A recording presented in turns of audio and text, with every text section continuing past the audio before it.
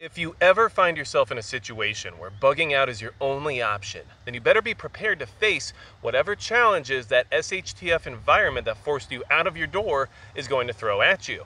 And you need skills and you need knowledge to be able to do that, but you also need gear and equipment to do it more efficiently. So with that being said, I thought in this video it would be a good idea for me to share with you what exactly I have in my bug out bag. What kind of gear am I bringing with me? What kind of bag am I using? What my sleep shelter looks like, and everything else related to bugging out. Now, if we're bugging out because of a very calamitous SHTF scenario, let's just say a global conflict or something of that nature, then an armed bug out might be appropriate. So in this video, we're also going to discuss things like ammunition, magazines, firearms, and everything else related to an armed bug out situation where you're not just leaving because of a hurricane, you're leaving because things have gotten very dangerous in your area. Now, one caveat to bugging out. If it's the only option you have, you better have somewhere to go. Bugging out is not just walking out your door and hoping you find somewhere better. You should have a more stable and more secure location already figured out before you leave, and then you build your equipment and you build your kit around the idea of how long it will take you to get there. And the other thing to keep in mind is that even if you have that plan, plans go wrong sometimes. So you also want your kit to be able to sustain you even if you don't make it to your location. So with all that being said, let's go ahead and dive into the gear, let's dive into the shelter system, and I'll just discuss every aspect of what I have in the sense of a bug out bag kit, especially when we're talking about an armed situation where things are very dangerous. All right, so before we get into the pack, let's talk about the pack itself. It's an Eberlestock X31 LoDrag. They do have a newer model, but they don't make this particular model any longer. But either way, you can get just about the same thing with all the same features. And one thing to keep in mind about this pack is that it has a limited storage capacity. This only has a 30-liter storage capacity, which might seem kind of small, but at the end of the day, it limits your ability to stuff it full of things you don't need. So what that does for me is it keeps the weight down and it makes the pack overall more manageable while it still offers all the features that I like to have. And one thing I really like about some of the Eberlestock packs is that they have a rifle scabbard built right into the pack, which is what this is right here. So you can have an AR, you can have a bolt action, or whatever type of rifle you choose to throw in your backpack. You can bring it with you and have hands-free carrying of that rifle without having to worry about what you're going to do when you have to climb up something, or if you have to maybe ford a river or whatever else it's going to be. So keep all those things in mind because this is definitely a really nice pack. Eberlestock makes really good stuff, and at the same time limit yourself in the sense of capacity so you don't overburden yourself with unnecessary weight. So now that we've talked about the pack itself, and it has all the MOLLE webbing, so there's additional attachments all over it, including on the waist belt, which you'll see here soon. Let's talk about the things that are on the outside of the pack first, and then we'll open it up and get into the inside. And I'm just trying to give everybody some ideas about how they can structure their bug out kit, and you have to adapt it to your environment, but this should give you something to work with in the sense of a starting point. All right, so first thing is the sleep system here. This is the shelter. It's a Snugpak Scorpion 2, and I have it attached here using the buckles that actually come with the tent bag itself, which makes it really convenient for attaching it to all this MOLLE webbing. And as long as you figure out what works in the sense of weight distribution and what points on your bag can actually hold that weight, it's going to be pretty easy to mount a lot of this stuff to this type of pack, because MOLLE webbing is very useful and very adaptable, which this whole system is basically meant to be very modular. And one idea that I had when I was building it was to basically build something that on its own, by itself, can do everything you would want. So yes, you could integrate this system with like a chest rig or something like that, but you actually don't need to, which was kind of my plan here. So here you have the Snugpak Scorpion 2. Now this tent is really nice. And one thing I'll tell you about it is that it weighs about 6 pounds and it's for 2 people, but it's also a 4-season rated shelter, which means it can withstand heavy winds, it can withstand heavy rain, and it can withstand snow if need be, which in the environment I'm in is very important. The other reason why I wanted to choose a shelter over something like a bivy sack is because I want the element of security that a shelter adds versus what a bivy has. So a bivy is much lighter and a lot easier to carry, but if someone is trying to do something bad to you, they can tell if you're in a bivy or not, whereas a tent gives you a little bit of concealment, which can make them question whether or not they're going to be able to pull off whatever it is they're trying to do. So there's a little bit more security in having a shelter, especially if you have to leave camp for a certain amount of time and you want to leave anything valuable within the shelter and keep it waterproof and everything else, and that's very important to be able to do so. The other thing I like about the Snugpak is that it's very easy to set up. Super simple installation of the poles and everything else. Gets the outside of the shelter up first, which is really cool because basically you can put the shelter up with the fly, which is a waterproof portion, and then standalone by itself, it's already a shelter. And then you put the inner tent on the inside by hooking some loops through some grommets that allows you to basically hang the inner portion of the tent inside of the Rain Fly. And then you have now a full sealed system that allows you to have a fully enclosed structure, which I find to be very beneficial, especially in this environment. So this is a really cool system, really easy to set up, comes with everything you need, and like I said, it weighs about 6 pounds. So that's a little bit heavier than a bivvy will do for you, but if you live in North Dakota, you need something a little more substantial than a blanket on the ground.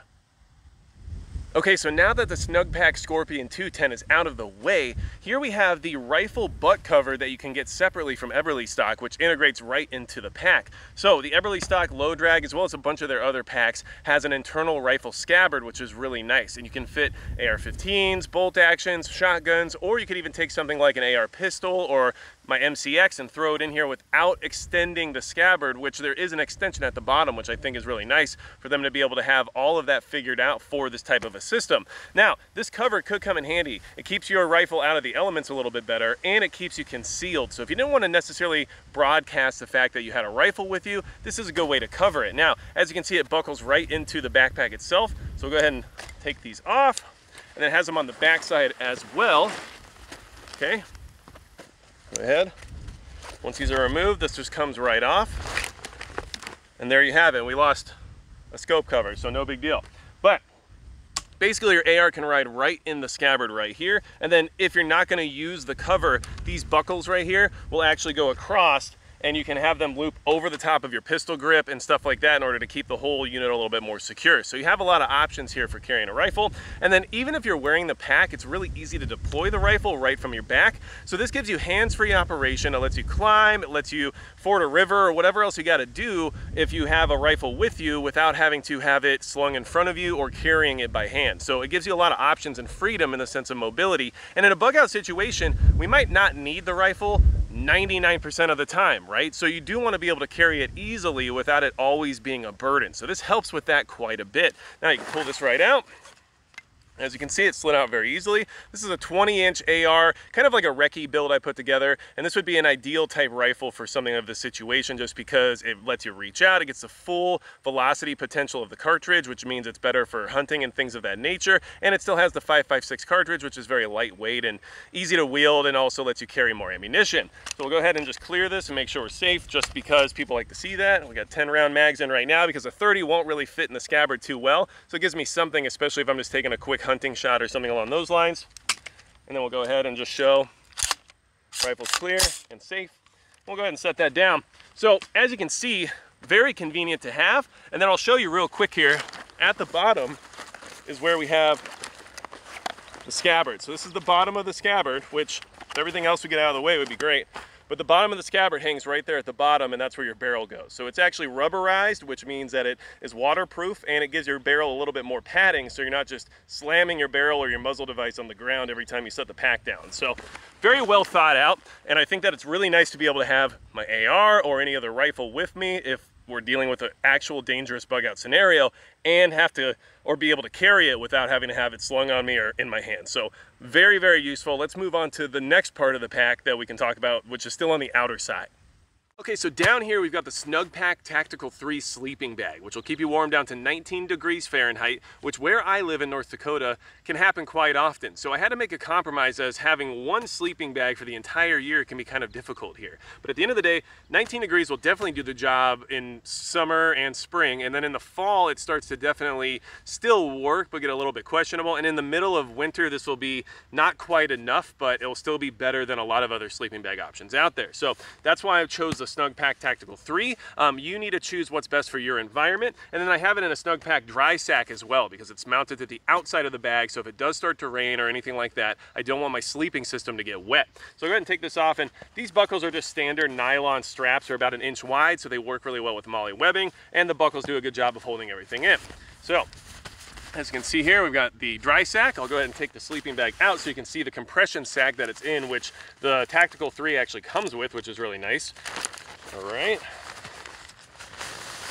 And from what I can tell, using the sleeping bag a few times at this point, it's a pretty nice bag. It keeps me really warm, it keeps me comfortable, and then even if you don't need the warmth, you can use it as a secondary pad, so it kind of gets you off the ground a little bit better. And then as you can see here, go ahead and show you some of the ratings there on the bottom of the bag. But it basically tells you that the comfort zone is going to be 19 degrees Fahrenheit, and then the low will be 10 degrees. So that's a relatively common temperature here in North Dakota, and that can definitely get you through a very precarious scenario if you need it to. So that's why I chose this bag. This thing weighs about 4 pounds. So, you know, it's a little on the heavier side, but it's also going to make sure I don't die from being too cold. So we'll go ahead and move on from there because there's other things on the outside of the pack still that we need to talk about before we start opening it up.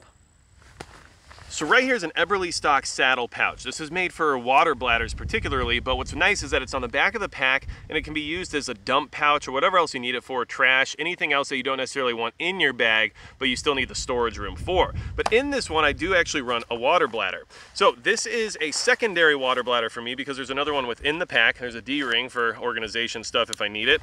And what this does is it gives me another water bladder to fill if my other one is already filled without having to access it from inside of the pack. And this also allows someone who might be behind me to drink water from behind me if they're following me in a line or whatever it might be. So this gives me the opportunity to get more water, and this is not full right now, but I do have the total weight of the bag and everything at the end of the video, which with all the water and everything said, this pack currently holds, let's see, 180 ounces of water. So it's quite a bit of water, which is a lot of weight, but you need water or you're going to die. So this gives me the opportunity to have more water on me, and at the same time, if I don't need the water or if I can't afford the weight at that time, then I can drop it or whatever else I need to do.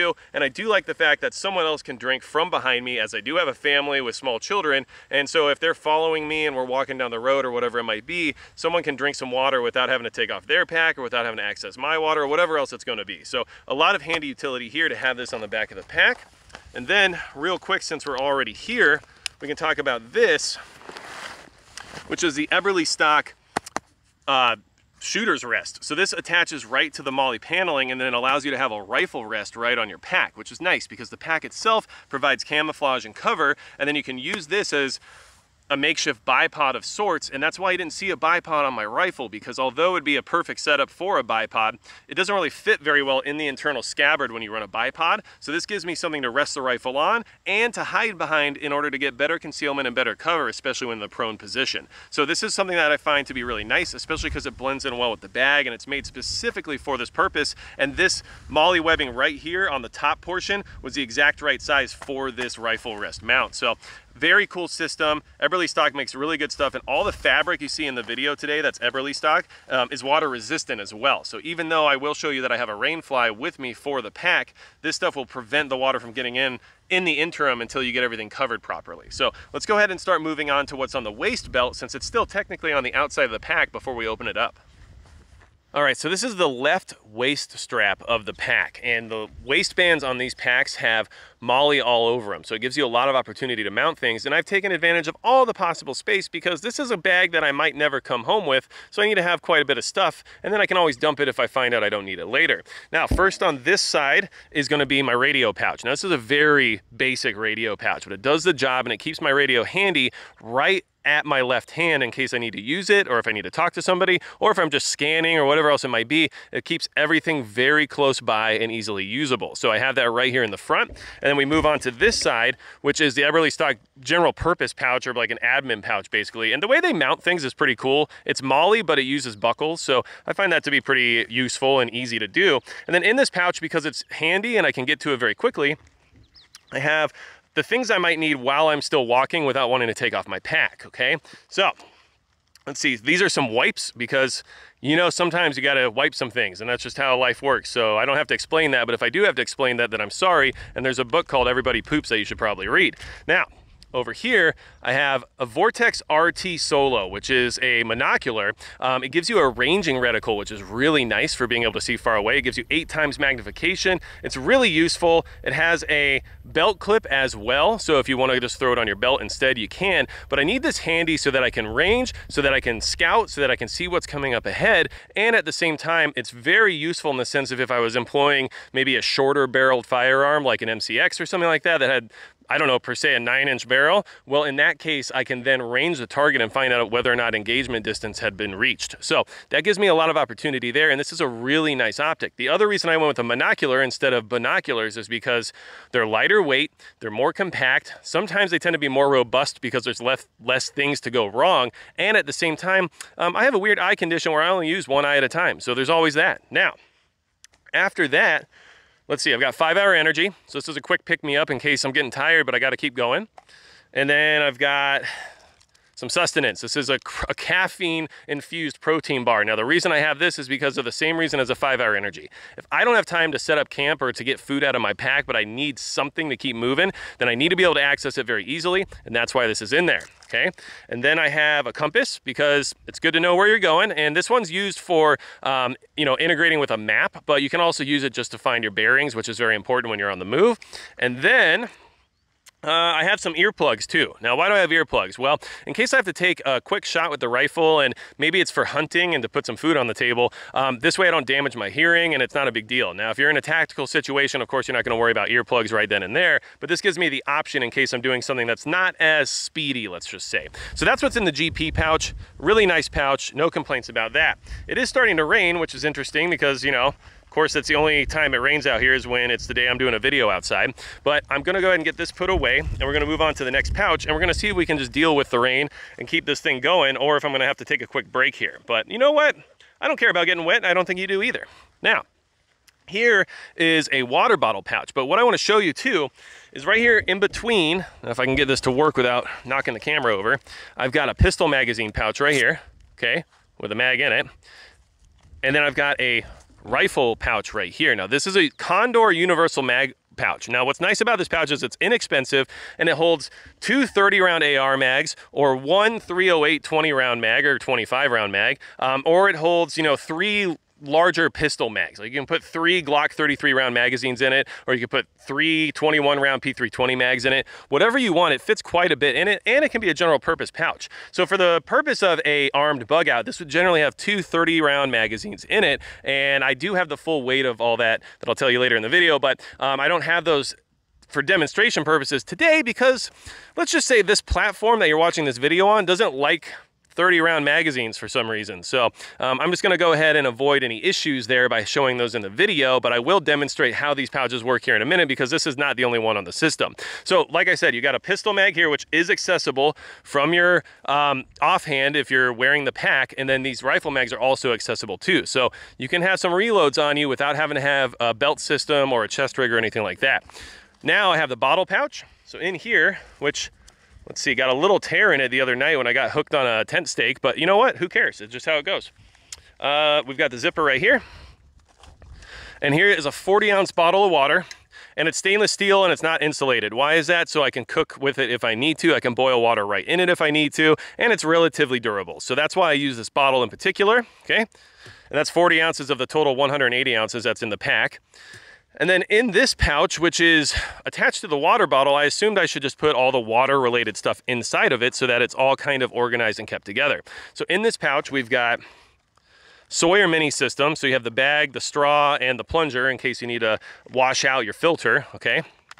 And then we have another Sawyer mini. Now there's another one in the pack that's actually integrated directly into a water bladder, but it's good to have a separate one because it's always good to have a backup plan, of course, and these don't weigh very much at all. So having an extra really isn't a big hindrance, and I think it's worth its weight for sure, okay? I mean, they can filter up to 100,000 gallons of water, some crazy number like that, as long as you maintain them correctly. But at the end of the day, this is a good tool to have with you because you gotta drink water or you're gonna die. Now, what else do I have in here? Well, I have Propel. So these are electrolytes that you just dump right into your water and helps you, continue what you need to be doing. So definitely good to be able to rehydrate and put electrolytes back into your body. And then I have some Folgers instant coffee too, which is really nice because I need coffee every single day of my life or I'll become a bad person. So all I got to do is heat up some water, throw this in there, and boom, I got coffee. So this gives me some of those vitals when it comes to things I can throw in water that make my life better. And then I also have a couple vials of iodine. And iodine tablets, obviously they purify water, they make sure it's clean, they get rid of disease and stuff like that in the water. And what's really nice when you're running things like the bladder, which I just showed you over here in this pouch, You can fill that with water, and then you can stick one of these iodine tablets right in it, and then while you're walking, you can have your water purifying in your pack without having to worry about filtering it or anything like that in the meantime. So iodine is still a good thing to have, even if you have a water filter. And water filters like the Sawyer Mini don't necessarily kill viruses or things of that nature, so it's good to have an additional way to deal with that, whether or not it's boiling or using these iodine tablets. So that's what's in this part right here. Okay, and like I said, we're going through kind of the outside of the pack first to kind of just make sure we cover all our bases there. And since we're over in this vicinity right now, and I'm just trying to stuff everything back in here so you're not bored by me repacking, I can go ahead and show you that right here on the side, there's like a little secondary pouch, and a lot of people would use this for a water bottle or something like that. But what I have in here is something that's very important, which is gloves. Okay, so it's always good to have a good pair of gloves. Now these are Cyrus Hyperlight gloves. Now what's nice about these gloves is that they're not necessarily the best for like work gloves. They're not as good as like mechanics wear or something like that when it comes to really doing stuff and getting dirty and whatnot. But what these are good for is they are windproof, waterproof, and they have a little bit of insulation. So they're good, you know, year-round gloves except for maybe deep summer, but they still have the I don't know, this is like some kind of faux leather padding on the palm as well as on the trigger finger and on your thumb. So they do a good job of being work gloves when you need them to be, but they also keep your hands warm and dry if that's what you need them for as well. And here in North Dakota, that's a big deal, and I don't know what environment I'm gonna be walking into when things go south. So it's nice to have an additional pair of gloves if I'm already wearing one, and if I don't need gloves, eventually I definitely will, and these can do at least the bare minimum job of trying to keep your hands a little bit warmer while also being able to be worked with. So definitely good to have a good pair of gloves with you. And the Cyrus Hyperlights are pretty cool. I think they're actually pretty nice, and they're underrated. I don't think a lot of people know about them, but they do a good job of keeping you somewhat warm, dry, and everything else related to that. And I find them to be pretty comfortable to shoot in as well. So that's something to keep in mind. Now we'll go ahead and move over to the other side of the waist belt so you can see what's over there. And I swear we will eventually get into the actual pack, I promise. Okay, so this is the right side of the waistband, and this is where I'm gonna have some utilitarian or emergency use items because I'm right-handed, so it just makes sense. Now, the first thing you'll see here is a knife. Now, this is an SE4. It comes with the Scabbard, and then you can buy a MOLLE backplate adapter for it in order to mount it on things like this waistband. And having a high-quality fixed blade knife is important to survival. You have to have one. It's the #1 tool you'll need in any survival kit. And the SE4, which is what this knife is a really nice knife. This is a high-carbon steel. You want to fixed blade knife that has a full tang, which means it can handle any abuse you might give it, and this knife can handle it. This knife can baton wood, it can carve, it can cut cordage, it can be used for self-defense. Whatever you might need a knife for, this thing can definitely do it. And I like the SE4. They're made in the USA, and this also has a good balance to it. It's not so big. I'm not carrying around a Rambo knife where I'm gonna have to chop a tree down with it, so it saves me a little bit of weight, but it's still well balanced and utilitarian enough to do the job at hand. So I definitely like the SE4 knife. I think it's a good, solid choice if you're looking for a survival knife. And this isn't the only knife in my kit because I integrate my EDC into my bug out bag as well, which means I do have a backup knife because you can never have enough knives. Now, go ahead and put this back real quick, and we'll move on to something that's also very interesting, which is how I have this holster mounted right here on the waistband. So this is a Safariland 6300 series holster. Now what's really cool about this system is that I've got a MOLLE adapter with their QLS system installed here on the waistband. So what that means is on the back here, there's a fork. I'm gonna go ahead and squeeze that and pull it right out. And this is their QLS fork, right? So this goes into their QLS back plate, which then allows you to have modularity of different holsters if you want to attach them to that particular back plate. So this is the P320 holster, and then you can see here where the back plate sits. So it's got a MOLLE adapter right on the back, and then this is installed right here, and that allows me to do a few different things. One thing it can let me do is change out which firearm I'm carrying with me. So if I'm going on like a big hunt in the backwoods and I have to worry about things like bears or whatnot, I can switch out to my 460 Smith & Wesson holster. And what's nice is that you can just clip that right in.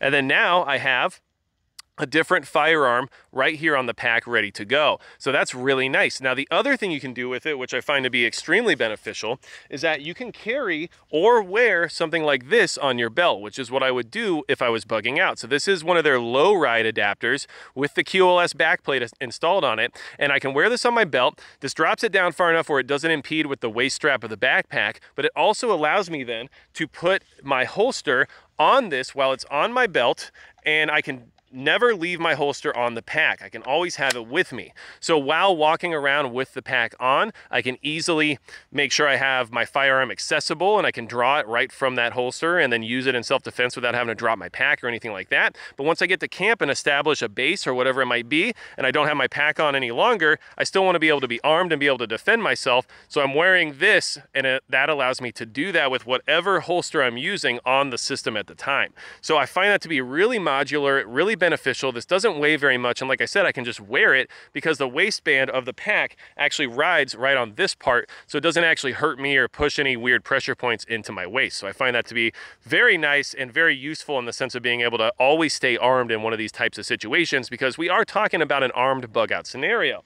Now, the other thing I bring with me is this holster magazine holder. So you saw the magazine I had in that pouch over by the water bottle. Well, now I can actually put this on my belt line as well and have that spare magazine with me so that I have my firearm and a spare mag and I'm ready to go even if I don't have any of my other stuff on me. So it's always good to have this stuff, and these things don't weigh very much. I can wear this on my belt while carrying the pack, and then I keep this in the pack in a pouch, so that way it's just ready to go and I can clip it right on my belt once I get to camp or once I set everything up, and then I have that spare magazine with me just in case I need it. So make sure you have backup plans and contingencies like these in order to make sure your whole system works perfectly without the need for a lot of additional gear that might be heavy or cumbersome, okay? Now, moving on from there, we also have a Refuge Medical BearFAK. Now, this is a really nice first aid kit. Let's be honest, the BearFAKs are some of the best you can get. They're really well thought out. Now, this is a soft T tourniquet. Now, this is not a Gen 7 cat tourniquet, and the reason for that is that these soft T tourniquets are reusable, whereas the Gen 7 cat tourniquets are generally one-time use.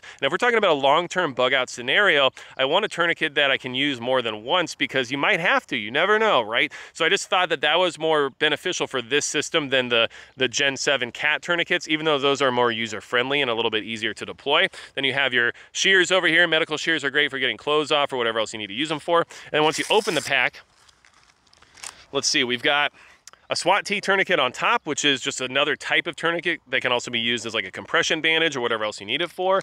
And I also have some super glue right here in case I get a big wound and I need to seal something up easily.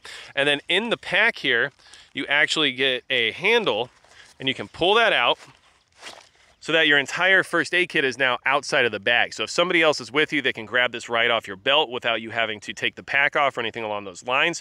And inside, there's more redundancy, like another tourniquet. So here is the Gen 7 cat tourniquet right there, which is staged and ready to go. There's gloves, there's markers, there's everything you can think of in here that you need. There's compression bandages, quick clot, there's plenty of gauze, basically anything you might need in an immediate first aid kit. But this doesn't necessarily have things you would need in like a boo-boo kit per se. So make sure you have a quality IFAK. Refuge Medical definitely makes them, and you can use the discount code MAGIC over there to get 10% off. So I would suggest doing that if you don't have a quality IFAK of some kind at this point. But you gotta have the ability to take care of yourself, treat wounds and injuries during a bug out scenario, because what other time is that more likely to happen?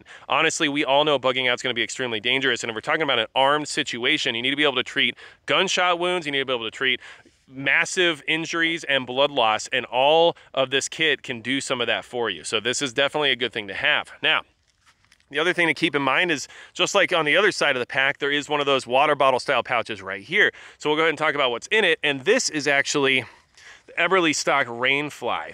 So what's nice about this is that I keep it on the outside of the pack because I need it quickly accessible in case it starts to rain really heavy and I need to get everything waterproof quickly. Now, comes in this mesh bag, which is obviously useful for keeping it organized and contained because it does want to kind of pop out of here, right?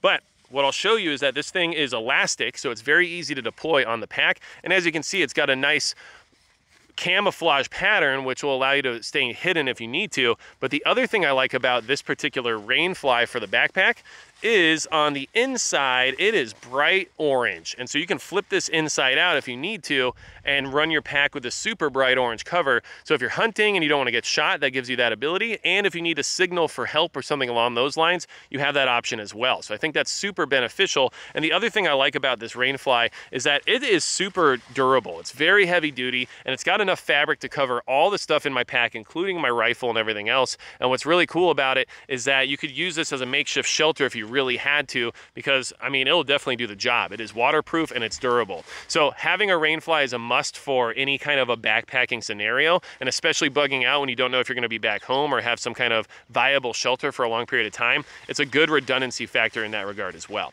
So definitely have a rain fly, but if you can get one that lets you have a secondary option for signaling for help or an emergency or keeping you from getting shot when you're out hunting, can't really go wrong with that now, can you? So that covers the right side of the pack, and what we'll do now is start going into the actual innards of the backpack, starting with the top pocket and then working our way down. Okay, so let's get into this top pocket, because there's a lot of stuff going on in here that I'm sure you want to see what my thought process is regarding it, so let's do it. Now, weight matters, and you want weight more towards the top of the pack rather than at the bottom of the pack. So some of these things aren't necessarily packed based on what I would want quick access to. Some of them are packed based on weight and how that distributes in the pack. So keep that in mind. Now, this is like an accessory pouch that I have right here. This is where small gadgets and whatnot are gonna go that I don't need necessarily right away, but definitely have utility during a bug out situation. So in here, the first thing you'll see is a headlamp. Now, this is towards the top because if I need it and it starts to get dark, then I can grab it relatively easily and then I can wear it or whatever I gotta do. But what's really nice about this particular headlamp, this is a Streamlight double clutch, which basically allows you to turn on a beam, or it lets you turn on more of like a floodlight. So that gives you different lighting options. And it's also got a rechargeable battery. Now the rechargeable battery is cool because it's USB rechargeable, but if for some reason it fails or you need something that's immediate, it can actually take AAA batteries as well. So you have dual fuel capability here, as well as having the different types of lighting that it offers, all in a very easy to use package that I trust because Streamlight makes really good stuff. And this is a pretty quality headlamp. So one thing I like about the headlamp too is that it doubles as a lantern inside the tent. So what I do is I usually tie this up to one of the hooks that's at the top of the tent, and then I turn it on and it allows me to have some ambient light within the tent that I don't need to have my hands for. So this can be like a lantern if you need it to be, but it's also very useful to have a headlamp for a million other reasons. I'm sure you already know why. So that being said, we'll move on. Okay, this is just a basic knife sharpener. You can use this for, you know, hooks and stuff too if you need to, but just some way to sharpen your knife's a good idea. This is not the best one per se, but it does the job, and it's something that I have with me because you basically just need some way to sharpen a knife, all right? Then let's see, we've got bug spray. Always have bug spray. Okay, you need bug spray, and it's important to be able to keep those bugs away because you're gonna lose your mind if you don't have a way to keep them at bay during a bug out scenario, all right? Then we have a 5-hour energy. So this is a backup to replenish my general purpose pouch on the waistband with. I've got a basic poncho. I'll probably replace this with something a little bit more, let's just say durable, but having a poncho of some kind can be useful. And even a contractor bag or something might be better than this. So that's an option. And then emergency blanket. It's always good to have a Mylar emergency blanket. They do the job of keeping you warm during a hypothermic situation. They can also help you when you're in shock. There's a lot of useful reasons for having a survival blanket around. Definitely have one of these. They weigh nothing. Write in the Rain notebook with a Write in the Rain pen. This pen is designed to be used with this particular paper and isn't affected by water either. So I think it's a good idea to have the ability to take notes and maybe mark down locations or scouting information or whatever intel you might be acquiring, and have a way to stash that away for future use. So Write in the Rain, good way to go. And then this is a survival fishing kit. This is a super basic one. I think this is made by the British government, but it's got line, it's got hooks and all that kind of stuff. But one thing I like about the fishing kits for survival is not just about being able to eat, but it's also about having the additional line for things like sewing or even just makeshift shooters, or possibly if you need to use them for a snare or maybe even like a perimeter alarm. There's a lot of uses that fishing line can bring to the table. So I like having a fishing kit because yeah, I could fish and maybe, you know, catch some food, but in reality, there's a lot of other uses that fishing line has that would be almost more beneficial during this type of scenario that we're discussing. Okay, so now this is the Climate Insulated Static V sleeping pad. Now this is what I slept on, you know, last night. This is what I use when I go out camping, and it's insulated, which this isn't the best insulation rating of these types of pads, but like I said, a lot of this system is a compromise of time of year and everything else. This gets me some insulation, gets me off the ground, which will keep me warm, and it will do the minimum during the cold winter, but it will be almost too much during the summer. So it gives you that compromise of if you're going to run one system that can do just about everything you want, this can do that. So this is a good sleeping pad. It does a good job. And then what I'll tell you is I actually bought this refurbished and it works perfectly and I haven't had any issues, but I saved a ton of money on it. And I also know that it was inspected by the manufacturer and ensured that it worked properly. So I like refurbished things, and you might want to check some out when it comes to that kind of stuff, because you save a lot of money and you know somebody actually had to QC it to make sure it works. Now, it packs up really nicely and neat in there, but I also have the Climate sleeping pillow here too. This thing weighs nothing and it's worth having because it's just a little bit more comfort and it gives you something to rest your head on besides just your sleeping bag, and that can make the world of difference when you need to sleep. And honestly, you'll need to sleep at some point or you're gonna die. You need to be able to have energy, and you can't be exhausted while running around and dealing with SHTF, right? So make sure you have ways to sleep comfortably, and this little Climate pillow does a good job of letting me do that while also being able to easily pack down. So I actually packed that right in here in the stuff sack, so that way I have that sleeping system kind of bundled together, okay? So like I said, Climate, good insulated sleeping pads, and there's a lot of other brands and a lot of other quality out there you can find, but like I said, refurbished saved me a ton of money. Now, moving on from there, this is a fire starting kit as well as a firearms maintenance kit. Now, this is a little heavy, and I'm thinking about basically breaking some of this down and keeping the components more limited. So I might move over towards something more simplified in the end, but at the time of this video, this is what I'm working with. So, and like I said, if you guys want to leave comments below and let me know things that I could save weight on or save anything on, or think that I could do better or have that would be more efficient, please let me know. I'm not opposed to that at all. And this is not me telling you what to do. This is me showing you what I have. I want to learn just as much as you all, and that can help me quite a bit if you tell me things that you know better than I do. So moving on from there, here we have it, okay? So I've got a fire starting kit mostly with a little bit of firearms maintenance. So let's talk about that. So I've got weatherproof matches right here. These are windproof, weatherproof UCO matches. They're actually really intense, and they actually will light like underwater and stuff. They're pretty crazy. So it's good to have multiple ways to start fires based on the environment, maybe not liking whatever it is you're trying to use at the time. We've got some more waterproof matches right here. Always good to have. And then I've got some mini Bic lighters. It's just always good to have Bics. They always work well. They do a good job, and they're the easiest way to start a fire, let's be honest. So I have some lighters with me too. Okay. Then I also have good old-fashioned heavy-duty ferro rod. These are just good to have because it lets you have fire for a very long time once everything else runs out. If your matches run out, your lighter runs out, ferro rod will do the job for quite a while after the fact. So I always think that's a good thing to have, and I think that's something every fire kit should have, just because there's really no reason not to, okay? Now, in here I have a folding stove. Now this folding stove is some of the extra weight, but also very useful, especially in my environment. So in North Dakota, there's not a lot of wood just laying around everywhere, okay? And what this does is it allows me to cook off the ground, okay? It folds out like this. All right, and then it has these tablets inside. These are fuel tablets. So this sets up on the legs, and then you put a tablet underneath, and then you can cook with it or use it to start a fire or whatever you want. So these could be the same as maybe, your cotton balls with petroleum jelly on them and stuff like that. So these are fire starters, but they also can cook on their own. And these will burn for about 15 minutes straight. And I got water boiling, about, 8 ounces of water, which is usually enough to get some kind of, freeze-dried meal going or whatever. I got that water boiling off one of these tablets within about 12 minutes. So you can do that and use this as a standalone unit and not use any wood at all and still get water boiling and have some way of getting a fire started if you do need that. So I like this, but it is a little extra weight, and it's something that I'm still not 100% on. It does get my cooking container off of the ground, and it allows me to get that heat spread around it a little bit more evenly. So it gives you some other options there too. Now, just something I have. You guys can tell me what your thoughts are in the comments if you like these or you don't. But so far it's worked pretty well, and I'm not necessarily opposed to keeping it, although I will admit it has a little bit of weight to it. Okay, put that back here. Try to keep everything organized, that way you know how to access it easily. Okay, so moving on from there, we have the top part, a huge box of matches here.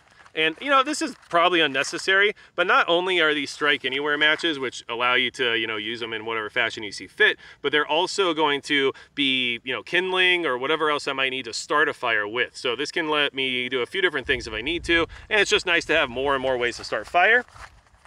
And then here's where we have the firearms cleaning components, okay? So this is an Otis field kit. What's nice about the Otis kits is that they're all in one encompassing. They have, you know, we have like the bore cleaner, we have patches, we have the pull through for the snake that you use. It's a cable style cleaning system. And over here you can see there's a lot of different attachments when it comes to brushes and when it comes to jigs and stuff like that.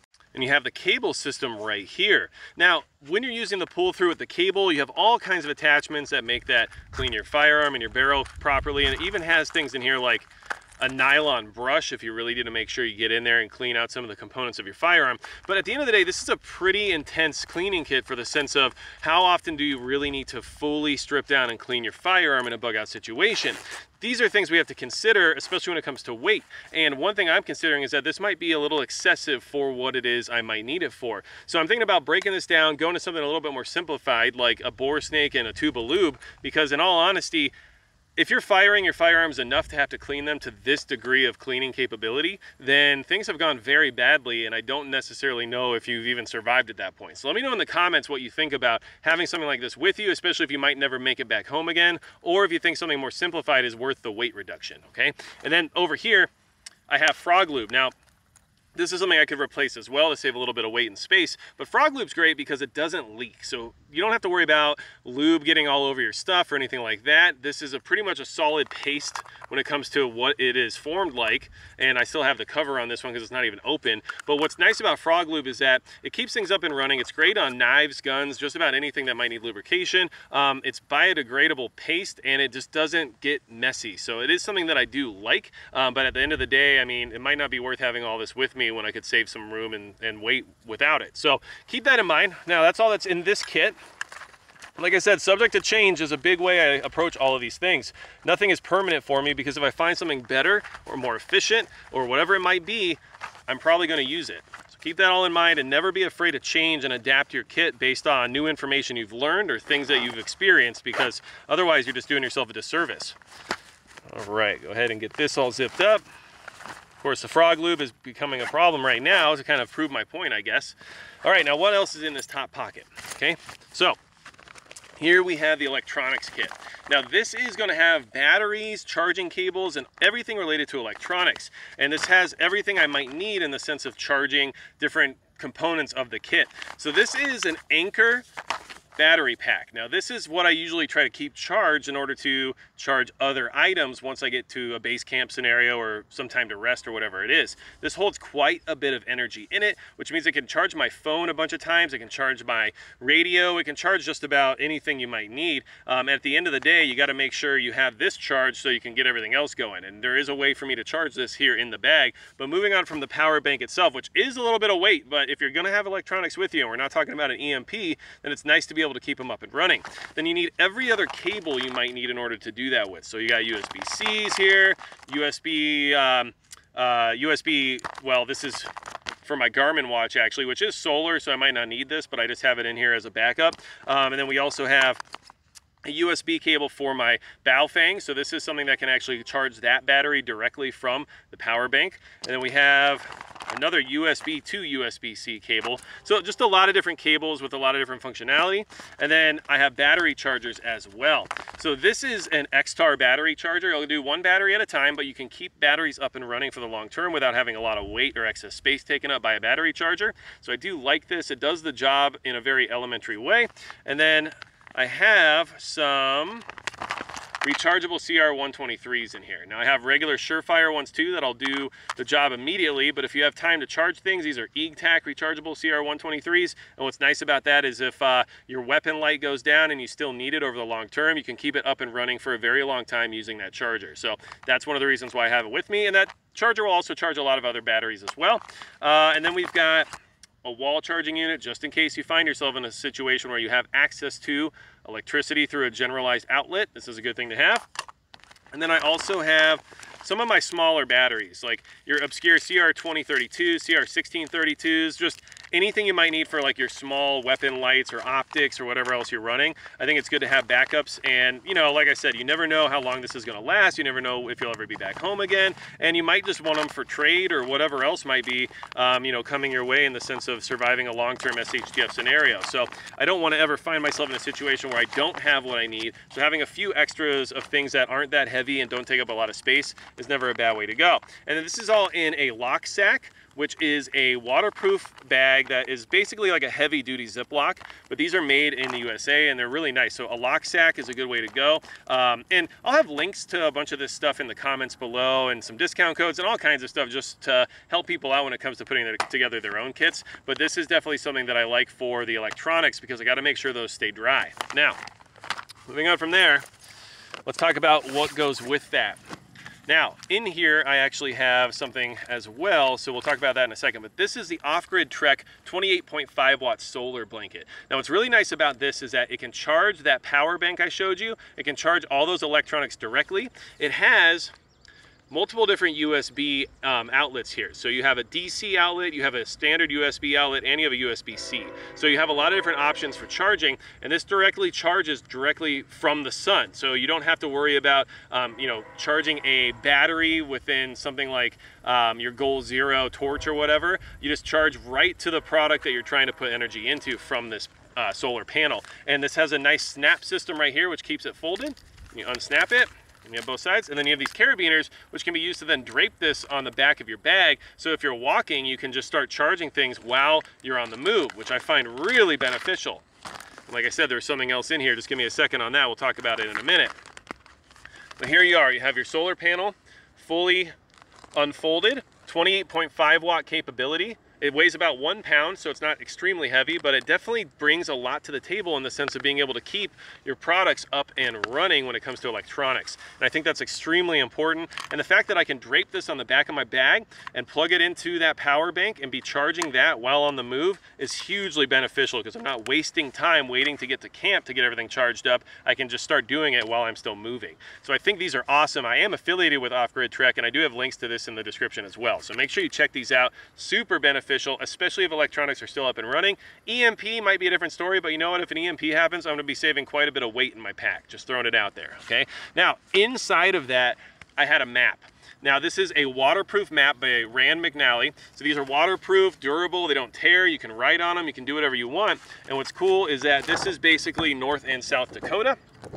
Okay, and this lets me get to where I need to go based on at least, you know, using roads, and tells me where water bodies are going to be and things of that nature. So this will help me navigate to where I'm going, which I already know where it is, but if I end up not getting there or things happen that prevent me from getting to my bug out location, at least I have a way to kind of navigate my next leg of the journey. Okay, so this is always good to have a map, have some way to navigate where you are and where you're going. All right, now let's see here. Got cordage. Okay, you gotta have cordage. You gotta know your 5 C's of survival, right? Well, cordage is one of those C's. So this is 100 feet of 550 cord, and then I have some duct tape here folded up and ready to go. So being able to repair things, being able to, you know, rig up a structure or some kind of a shelter or whatever it might be, there's a million reasons why you might need cordage, even if it's just to replace shoelaces, who knows what. But just make sure you have some. This is 100 feet. That might even not even be enough, but at the same time, it gets me somewhere, and then I can start using other things too if it ever comes down to it. So cordage and tape. The tape can help fix your tent. It can help fix your sleeping pad. It can help fix just about anything. You can even use it for first aid if you need to. So duct tape is always good to have. Take it off the roll, fold it onto itself, and make a nice flat lightweight package for your duct tape, and you won't have to have that giant bulky roll that a lot of people will try to keep. All right, moving on from there, since they're falling out anyway, we've got some heavy duty industrial zip ties. Now these can be used for a lot of things. They can be used for rigging up a shelter or anything like that as well, but they can also be used for restraints if need be. And if we're talking about an armed bug out scenario, there might be a situation where you got to restrain somebody. So I like to have some of these on me. They can do a lot of different jobs very well, and they're very lightweight and easy to store. Okay, moving on from there. Okay, we're starting to get into food and stuff, but here's one tool I definitely want to show you all, and this is the Pocket Boy from Silky Saw. Now, I might be able to drop this to save a little bit of weight, but one thing I found about the plastic container it comes with is it keeps sap and any other gross stuff that's all over your saw from getting all over your pack, and you know how sticky sap can be, so that might be something you want to consider. Now, here is the Silky Saw itself. It's very lightweight, very easy to pack away. It folds and it's super durable, and it does a great job of chopping through wood. I mean, this thing just handles wood branches like they're nothing, and I don't think you can get much better of a handsaw than this. It's very compact, easy to carry, lightweight, and I can basically deal with any wood cutting situation I might need to deal with while on the go, and I don't even think I'm undergunned in the sense of the type of equipment I'm using. Like, I felt very confident cutting through some very large branches with this particular saw. So use what's best for you. You might need a bigger saw based on your environment. In North Dakota, I barely have any trees, so I'm not going to run into a giant sycamore or something like that. But at the end of the day, even for its size, you'd be surprised at how well this can process wood. And you can also use this on things like bone and stuff if you're processing game. So that's another thing to keep in mind, is if you're talking about putting food on the table and we're talking about hunting in the middle of an SHTF scenario, which isn't the most likely way to get food, but it is a possibility, well, you might need to process that game and you might need to cut through bone, and this can do that. And there's other reasons why you might have to cut through bone during SHTF, which aren't as pleasant, but at least you have the capability to do that if that need arises. So I really like the Silky Saw. The Pocket Boy is awesome. This is the Outback edition, which basically has like a different type of grip and stuff to it, and it's meant specifically for the outdoors and for bushcraft versus some of their more garden related saws. So check out Silky Saw, and this is a great item to have in any bug out bag in my opinion, okay? So that being said, I really like this thing, and there you have it. Now, we also have food. So right here is an MRE. Now this is just a blue line MRE. This is like 900 calories, but this is just for some variety. Honestly, MREs aren't that great. There's a lot of reasons why they're not the best, but one of the main reasons is that they make tons and tons of trash. So this is not really my go-to, but this is so like if I need to give somebody a pick-me-up, or if I need to change a pace or whatever, or if I just haven't eaten for a while, I got an MRE ready to go. It's easy food. It doesn't require fire or cooking or anything. It just is what it is, right? So I got an MRE in there. Then we can talk about the other food too, which I have 2 of these UST survival ration bars. Each one of them will provide you 2,400 calories of food. And the idea behind the food here is that, look, food is very heavy. To get calorically dense food, it's going to be heavier and heavier, but it takes up less space, which is nice. These last a long time. And at the same time, my bug out location isn't that far away, so I know exactly how much food I might need in order to get there. So that's a big part of this whole kit, is you got to know how much you need in order to make it to your destination, and this food will definitely get me to my current destination. Now, whether or not I make it there is a different story, but you got to have the idea you can never carry enough food to live on forever. So no matter what amount of food you bring with you, at some point you're going to need more. So always keep that in mind. Don't weigh yourself down with too much food, because let's be honest, human beings can live a long time without food, not so much without water.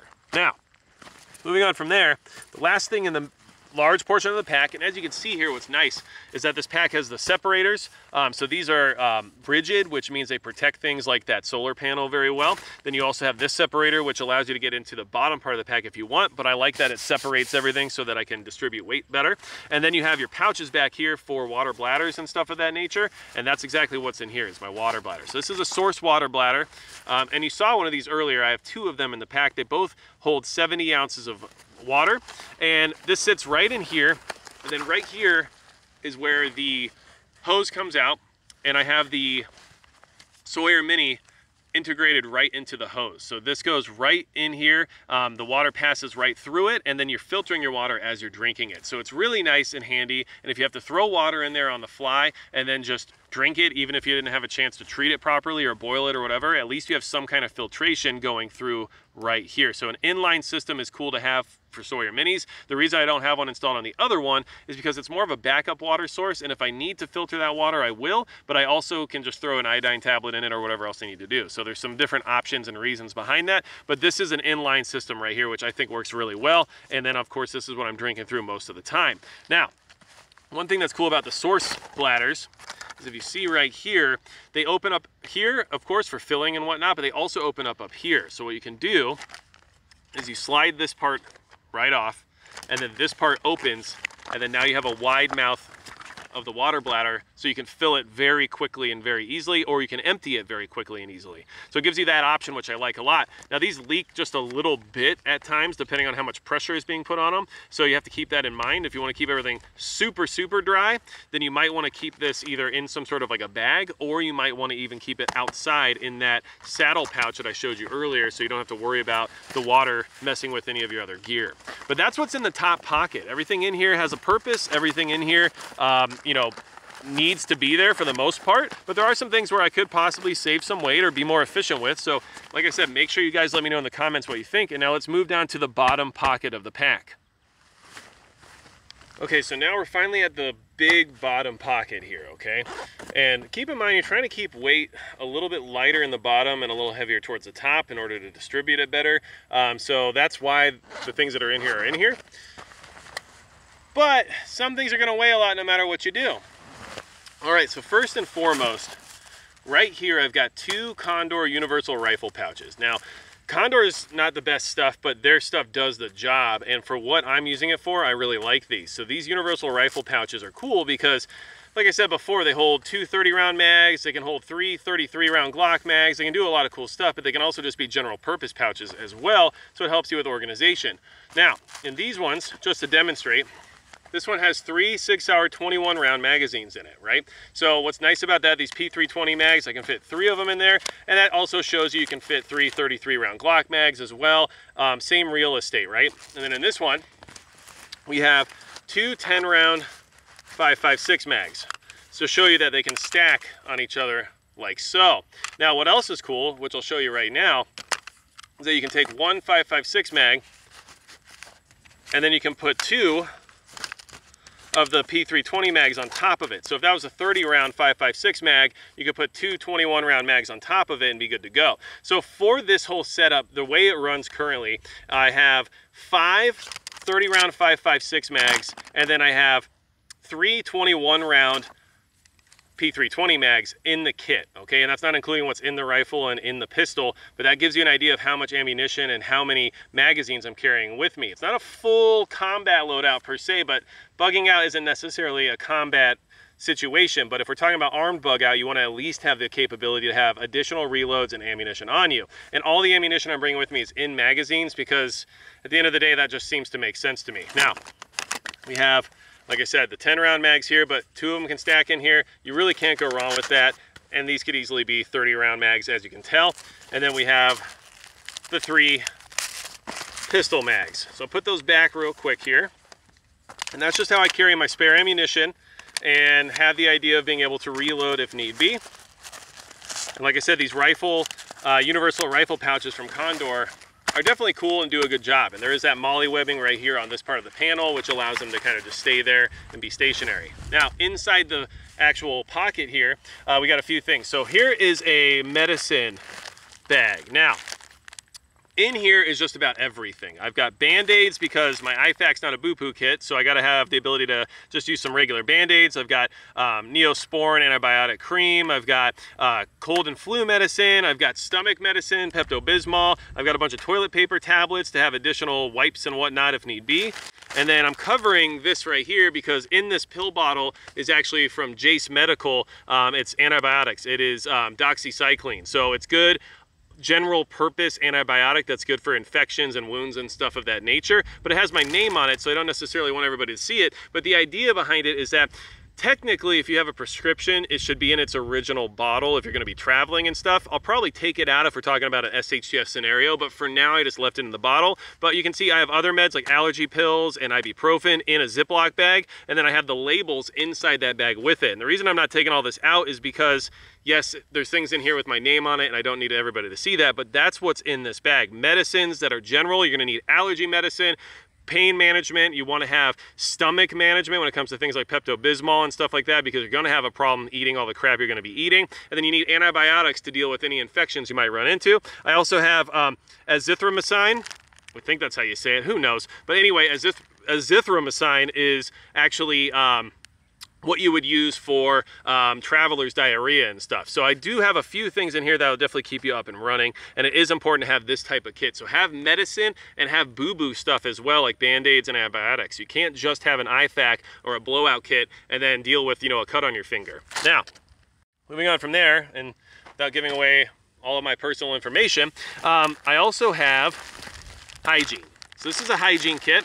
I got some like coffee on it or something, no big deal. But at the end of the day, what I have in here, I've got a little bit of deodorant, I've got some nail trimmers, one razor, some toothpaste, a toothbrush, and some baby powder. Gold Bond or something would probably be better because it's not scented, but this is for, obviously, if you're gonna be walking a long time wearing a pack, you need to keep things dry and you don't wanna get jock itch or anything like that, so this can help with that a lot. It can also help your feet and everything too. And then of course these are actually Bravo Sierra USA antibacterial body wipes. So what's really cool about these is that they're basically a huge baby wipe that's made specifically for giving yourself a bath. So I've got a few of these in here, and what that does is it allows me to take a bath or give myself some kind of semblance of, you know, like a shower or something while on the move. So I can keep my body clean, I can keep myself refreshed, and I can keep myself from getting sick from not taking care of myself. So you still need to have hygiene. The deodorant doesn't necessarily need to be there, but I like it because once your armpits start sweating and things, you know, can get a little bit bad in that department, you also tend to get rashes and stuff, and this just helps keep me a little dry in that department, and it can be a nice refresher if you want to try to smell a little better and whatnot. So all this stuff is just good. You need general hygiene. You need to be able to take care of yourself. Your teeth are very important when it comes to your heart health and stuff, so having a toothbrush and stuff makes sense. And then I got a razor because, you know, I'm trying to do that whole Bill Dukes from Predator thing where I'm going to be shaving my sweat off of my face all day long. Now, moving on from there, here is a compressible down jacket. Now I live in North Dakota and it can get cold just about at any point in time. So what this does is, this is an Eddie Bauer jacket. I wear a large tall, it's just how it works when you have long arms like I do and you're a pterodactyl at heart. And what that does is lets me have something that will keep me warm, and this jacket is actually rated for -15 degrees. So this is very compact, packs very well, and it will keep me warm and dry as it also has a DWR finish on it. So at the end of the day, this is a weather jacket, a storm jacket. This will help keep me dry, keep me warm. It's just something worth having. So I have this jacket in here because you never know when you're gonna need it, especially where I live. Moving on from there, cooking. I might need to cook sometimes. I might need to boil stuff sometimes. I might need coffee, I might need food, who knows what it is. This is just a Stanley cook cup. It's very basic, but it does the job. It's not super heavy, and it's got a little lid here that helps with boiling and whatnot, or even just storage. And then inside, you can see the handle pops out here and can be used like so, which isn't too bad. Inside, I have a microfiber cloth. Now, this is for cleaning and stuff like that, to try to keep the cookware relatively clean and just wiping things out if I need to. And then inside, what this also helps with is keeping rattle down, because I have a folding titanium spoon here because, well, really, it's a spork, because you need these things. You got to be able to eat, and you got to be able to eat comfortably, so make sure you have some way to do that. And then I also have a can opener, because you never know if you're gonna run into canned food or whatever else it might be. This is extremely small and lightweight, and it will do the job of opening cans if I run into them and I need it. And it's a lot easier to use this than trying to use a knife or something like that, where you're likely to cut yourself and get an infection and die. So that being said, cookware is important. You gotta have a container. You gotta be able to boil water or even just cook food, and this allows me to do that. And these little Stanley cups are pretty cool. They hold 20 ounces of fluid, and they also come with 2 little plastic cups as well, but I took those out because I don't need them, and they're extra weight that I definitely didn't need. Now, the last thing in this pouch is clothes. This is a full change of clothes. This is 2 pairs of underwear, 2 pairs of merino wool socks, which are great for hiking and great for getting moisture and everything off of your body. And then this is it's a pair of hiking pants and a pair, or you don't call it a pair, a hiking long sleeve shirt that packs down and is an extremely lightweight. So the pants and the shirt are very lightweight. They pack down very small, and they also are water resistant. So that gives me a little bit of a change of clothes as well as layers if I need them. But at the same time, you never know where you're gonna end up or what you're gonna be doing or how many pairs of clothes you're gonna go through. So you gotta have additional clothing. Sometimes people talk about having just weather layers when it comes to like Gore-Tex pants and stuff like that. And that might be a good option depending on your environment. But for me, I want the ability to change clothes or layer up and wear additional clothes on top of what I'm wearing based on how cold it might get. So this is what I have in the sense of clothing. And then this is in a dry sack because you don't want your clothes to get wet. So I store them in this, which helps keep them from, you know, getting wet and then being useless if I ever need them because I got wet. So that's everything in the bottom pocket. So let's do a quick overview of the bag and everything else, and I'll give you some parting thoughts, and I'll tell you how much everything weighs with the total loadout, and whether or not you think that is a reasonable amount is something else we can discuss. All right, now that we've gotten into the guts of the bag and you've seen all the gear and everything I'll have with me in a bug out situation, I know the big question is going to be, how much does all of this weigh? How much weight does this kit bring to the table? Well, I can tell you with 5 30-round 5.56 magazines fully loaded and 3 21-round magazines of 9mm and 180 ounces of water, this bag comes in at 62 pounds, which sounds pretty heavy, but there are heavier bags out there and you can do 62 pounds. Once you add in the firearms, AR-15 with a scope on it, and a P320 or a Glock 45, some kind of polymer 9mm, you're adding about 11 or 12 more pounds of weight. So we're talking 73, 74 pounds total. That being said, you do have to train with this gear and you have to get out and actually see if you can huff with it on. If you can't actually make it happen, then you're going to have to lighten the load because you got to be able to be mobile. But the other thing to keep in mind for those of you who are thinking ultra light or you want 20% of your body weight or whatever it's going to be, just keep in mind that you might not ever be back home again. You might be leaving with everything you'll ever possess again in the future, and you don't want to limit yourself just because you want to be fast on your feet. And to be honest with you, I've got a family who's not going to be any faster than me, so no matter what, I'm going to be going at a pace that I'm going to have to slow down for. That being said, there is one other thing here. You might notice this pouch right here on the shoulder pad. This is just for additional ammunition, which is used for when I'm out doing actual hunting or something and I have my 460 rifle or something along those lines. I can put loose cartridges in here. So I didn't want you to think I forgot what this was right here. That's what it's made for. Now, the other thing to keep in mind is that this pack is built to the point where I can still fit through doorways. So you don't want to limit your ability to get into buildings or take shelter or whatever it might be based on the fact that you have your pack just overly piled up with stuff. So I can still fit through a doorway, no problem, and I can get to where I need to go without being impeded. So all of these considerations need to be made, but at the end of the day, if you're bugging out because things have gotten dangerous to the point where you feel you need firearms, so you need magazines, you need ammunition, you need all the other things we talked about, well, then you need to make sure that you can handle the weight that comes with all of that. And you need to get out and train with your stuff. You need to set your tent up, you need to set up your sleeping system, make sure everything works the way it's supposed to, make sure nothing's torn. There's so much that we could be doing better as preppers when it comes to actually testing out our gear. And the other thing you might want to mention that I'm going to cut you off for right now is that I'm missing some crucial items that you didn't see within the pack. Well, I am also integrating my EDC gear when it comes to this particular kit. So I always have my EDC on me no matter what. So what does that include? Well, it includes a handheld rechargeable flashlight. It includes another knife, a very sturdy Medford Praetorian knife, which could be easily used for batoning wood and things of that nature, even though it's a lock blade.